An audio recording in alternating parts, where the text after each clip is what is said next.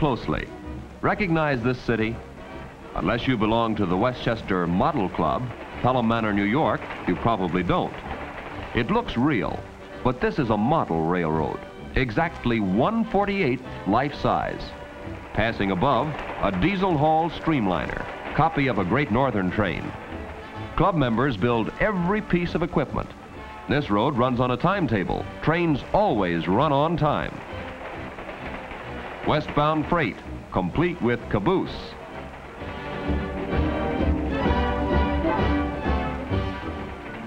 In the background, a commuter train. Overhead wires supply this train's power. The locomotive turntable, roundhouse in the background. Passing, a New Haven Railroad train with electric engine, another perfect scale copy.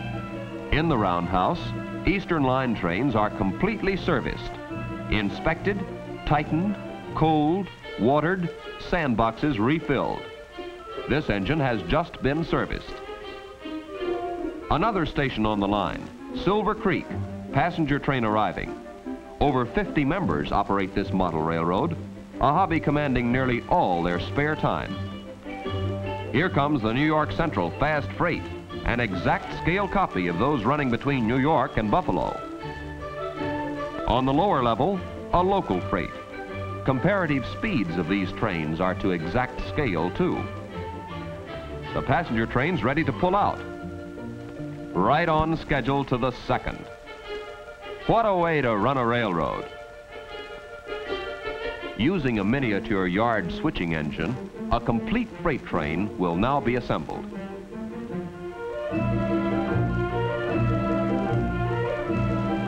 Mr. Russell Lockwood operating. Just as in a real freight yard, the old switch engine does the assembling, picking up loaded cars all over the freight yard, backing off past the switches to change track, then reversing, a slow process aimed at moving all the freight into one line on the makeup track. Past the switching point, the section will now reverse down into the makeup track.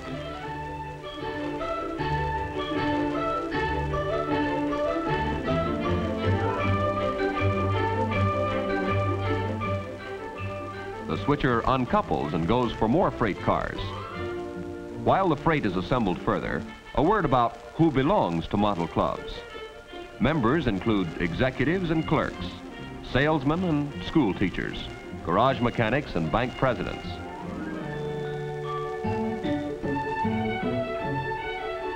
The switcher has already picked up another section. This too must back past the switching point and then reverse into the makeup track.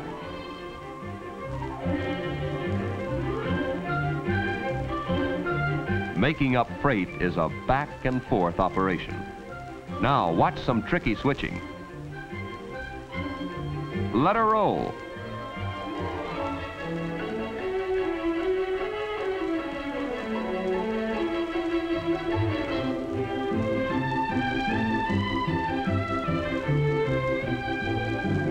There, that does it.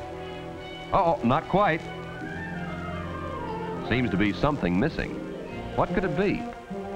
Mr. Lockwood seems to know. Our switcher certainly is after something. It must be down there by those ice houses. The yard engine sure is coming a long distance this time. Now we'll find out what he's after. Of course, the caboose. No freight's complete without a caboose. A locomotive, completely serviced, waits patiently while the caboose is coupled to the freight.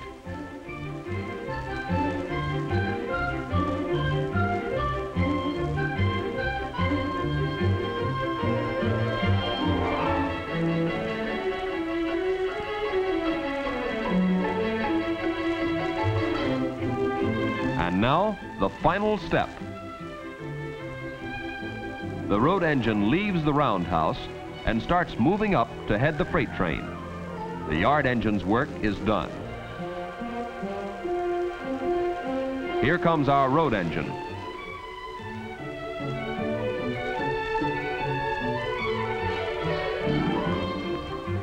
Now to back the engine to the load.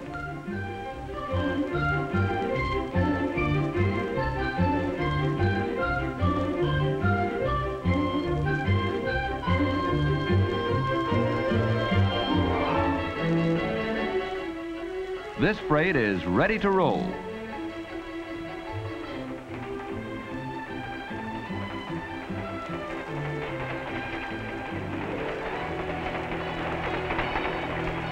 There she goes, the freight you saw assembled in the yard.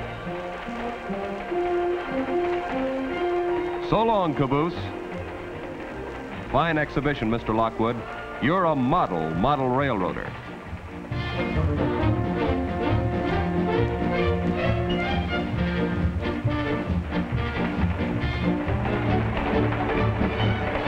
Here's something really unusual.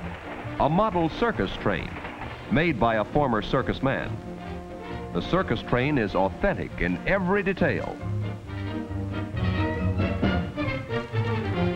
Look at the animal cages. The show is on the road. If you've been wanting to run away with the circus, hurry.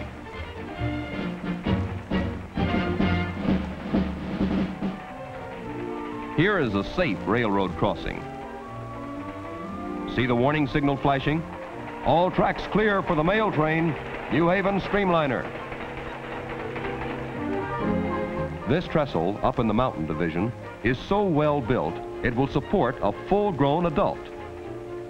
A 350 engine, drawing power from overhead wires. Fun and perfection are the twin objectives of the men who build their own rolling stock on this model railroader's dream come true. A steam locomotive on the mountain line. Not all model railroads equal this one, but this club's devotion to hobby is equaled wherever men run model trains. All over the world, in shops, in store windows, or in the cellar of the house, running them or just watching. The little trains that run on time hold never-ending fascination for millions of model railroaders.